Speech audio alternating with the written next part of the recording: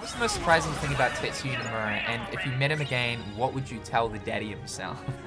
I suppose the most surprising thing about Nomura that I came to realize was kind of just how shy he is. It's an apparent thing that he's quite a shy dude, and I didn't really expect that, being in the position that he's in, but if I think about it, he was an art designer, so going from art designer straight into directing, that's a pretty big scene, and then becoming like massively famous in the video game industry just like that, it's a big change. So I think, yeah, just kind of how shy he is, that was probably the most surprising thing for me personally. I'm not saying like when I met him though, he was like, sort of like, oh fuck, don't look at me, like we can't make direct eye contact, anxiety or something like that. Like it wasn't anything like that. But it was very apparent that he was quite shy. Though, that being said, he was the one that like waved me down the second time meeting him. So in that regard, I don't know, maybe if he felt like comfortable around me, but he waved me down when he was with this group of people. And then like kind of almost hailed me over. So like I went over with a viewer of mine, which I'm so happy again. I've explained this story before, but to reiterate, I had a viewer of mine with me, and this was at E3. And so he was able to actually meet Tetsuya Nomura, and I was so happy about that.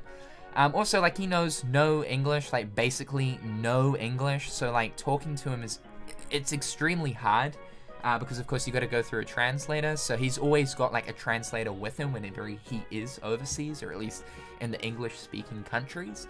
So to have an actual conversation with him is a little bit hard. The thing that I really regret the most was not being prepared to ask him questions on the 2 times that I was able to meet him. I think, like, I said thank you so much both times or whatever for, like, the amazing work you've been doing. At E3, I was talking more so about, like, Pirates and Frozen, because that was when we got the Pirates and Frozen trailer, and I was like, you know, great job and stuff. I love the new aesthetic of, like, the Pirates world. But, like, I didn't ask him any questions, and I think that's the thing that I will do differently next time, is like, okay, I'll have some questions there for him, and I'll actually, like, if I ever get the chance again. I don't know if I will. But, yeah, I think I'll actually ask him some questions, because I've explained this story before, but when I met him for the first time at the premiere event, I was talking about fucking cats. I was talking about cats to him, and how, like, it was the most embarrassing thing, and so that's why I was so surprised when, he hailed me, the second time around, the next month after, during E3, because I thought I made a complete fucking fool of myself. I was like, yeah, so, because an interview had come out, like, a week beforehand, talking about how, Nomura has this love for cats, and he was talking about, like, he's big on cats, right? So I was like, oh god, I'm like stumbling, I'm like trembling. I was just like, yeah, so I hear you like cats. So do I. Like, I've got a cat as well. It's a long-haired tabby.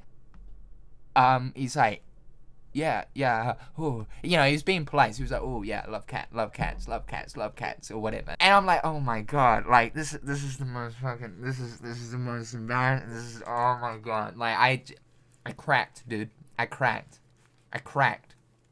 Absolutely cracked. I could have had like the prime opportunity 2 times to do like a small little interview type thing to get some juicy questions and answers, you know? But no, I was like, cats. I hear you like cats. Yo, that's sick, dude. The second time around, I didn't really have much time because he was like in a rush. He was going off to somewhere like in E3 and all that, and I was just basically saying like, hey, good to see you again. Like, are you enjoying your time? You know, doing a lot of travel at the moment. I can imagine it's probably a busy period for you and all that. But the first time was just terrible. It was terrible.